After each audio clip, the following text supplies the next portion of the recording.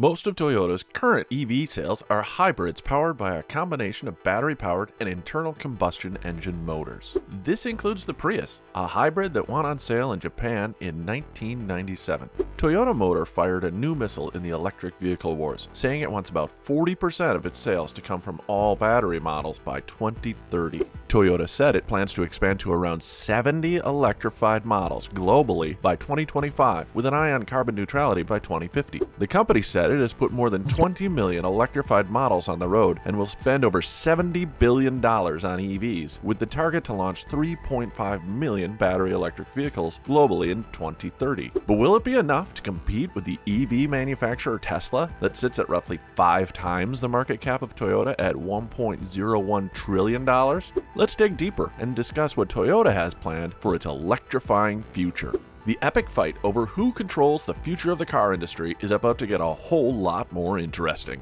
Tesla, the pioneer and pace setter, has dominated the early rounds of the new energy age, capturing investors' imaginations with a vision for what the next generation of vehicles looks like and seizing the nascent market for fully electric cars.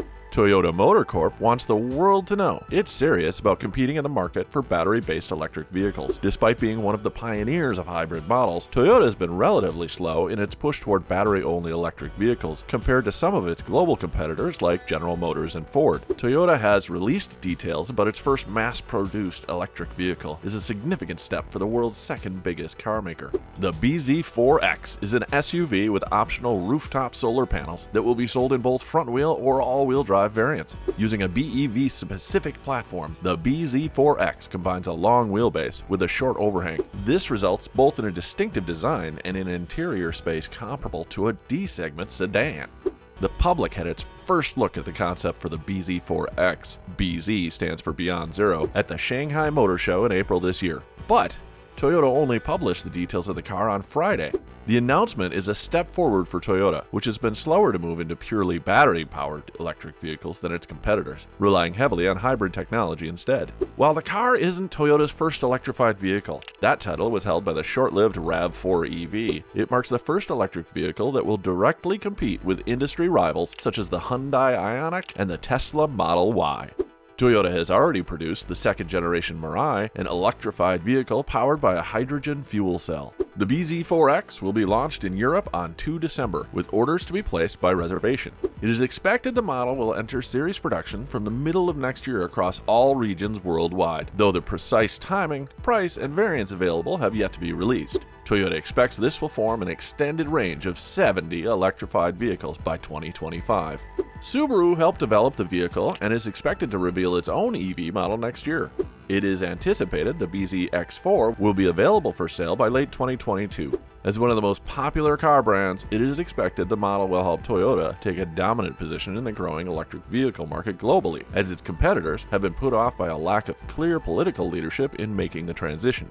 Hybrid vehicles accounted for nearly a third of Toyota's total sales this year. The bZ4X will be the first of 15 planned zero-emissions vehicles offered by Toyota, including 7 BZ models. The front-wheel drive version comes with a 150 kilowatt motor with 265 Newton-meters of torque that is capable of 0 to 100 km an hour in 8.4 seconds. The all-wheel drive model comes equipped with 2 80 kilowatt motors that produce a combined 160 kilowatt and 336 Newton meters of torque, capable of 0 to 100 kilometers an hour in 7.7 seconds. Both variants will have a top speed of 160 kilometers an hour and will come with a 71.4 kilowatt hour battery, offering a range of roughly 500 kilometers.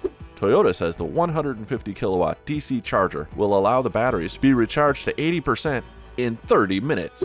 Solar panels can be built into the roof for use while driving or when parked. Toyota says these panels will add an extra 1,800 kilometers of driving distance each year, while allowing the car to be charged when parked or where there are no charging stations easily available.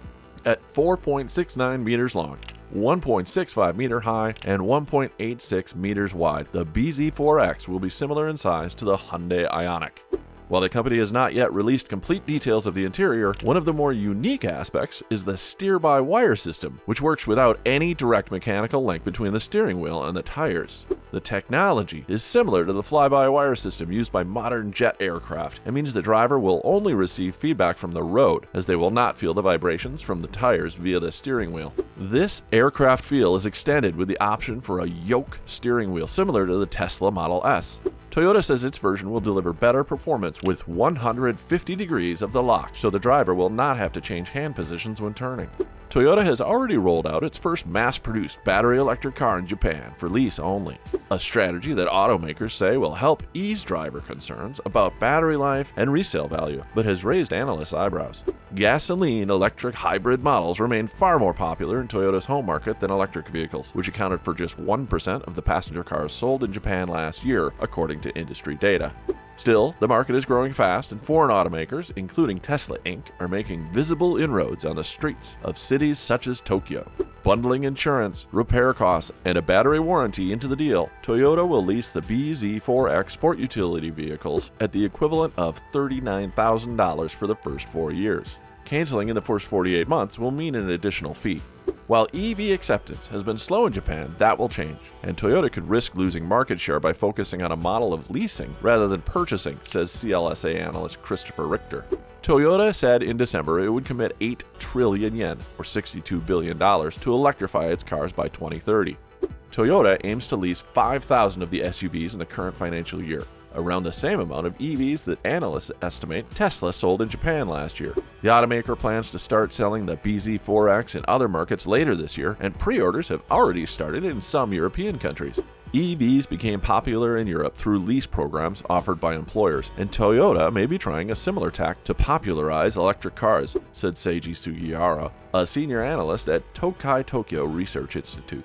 First-time customers are concerned about battery life and the potential fall in the trade-in value over time, said Shinya Kotera, president of KINTO, the Toyota unit offering the leases. It's our role to dispel anxiety toward EVs, he said. Imports of battery EVs jumped almost 3 times to a record 8,610 vehicles in 2021, according to industry data. Analysts estimate roughly 60% of those were Teslas. Still, Japanese automakers remain cautious about switching into the all-electric lane. Toyota pioneered the hybrid more than 2 decades ago and retains big ambitions for both hybrids and hydrogen-powered vehicles, even as it is investing more to boost its battery EV lineup. After a year of standout growth, in which Tesla became far and away from the most valuable automaker ever, the trillion-dollar question is whether Musk's advantages heading into the next generation of car making are as insurmountable as his company's market capitalization suggests. When one of the biggest car companies in the world, Toyota, decides to go all in on electric, then there's no longer a question of speculation. The mainstream is going electric. The shift to electricity is going to be faster than everyone expects.